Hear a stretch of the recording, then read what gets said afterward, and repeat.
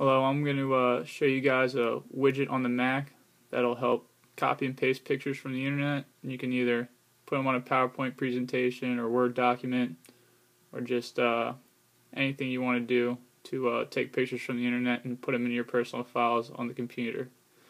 To start off, we got the Mac screen up right now, and from there you're going to want to come over your keyboard and hit the widget button. It's that F4 button right there. We'll come over, click that, and that'll bring up the widgets on your MacBook. From there, you want to go down to the bottom left-hand screen to this plus box. Once you click that, that'll bring up some more widgets that you can use. You have 2 pages of them. For this presentation, we're going to do just a screenshot plus widget. All you gotta do is click on it. It'll bring up this little taskbar. You can drag it so it's not covering up anything.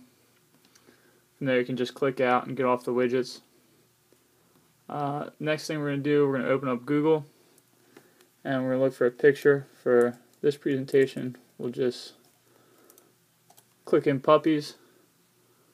Down here we'll just click on an image. And then from here all you got to do is go back and hit that F4 button with the widgets on it. And then on the screen here you have a couple options. You can grab the full screen, a time full screen, which will give you some time to mess around before you do it. Grab a particular window, grab a widget, or you can drag a picture. For this presentation I'm going to show you guys how to just drag a picture. Once you do that, you'll kind of get a little pointer which you can then drag across a picture that you'd like to copy. This is also nice because it cuts down on the amount of time it takes you to crop pictures. Instead of having to copy it and save it to a file and then crop it, you can just do it all in one. So from there, just let go of it and it'll take the picture of the screen of the screenshot you wanted.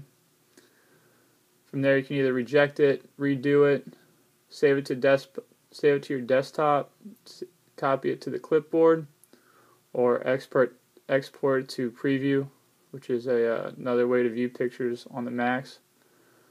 Right now we're just going to save it to the desktop by just clicking that.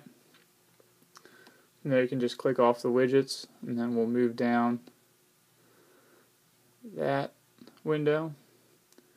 We're going to bring up the PowerPoint presentation, and then as you can see right here in the bottom right corner is where our picture came. So we'll just drag that to the middle, plop that right in the middle, and as for a title we can just have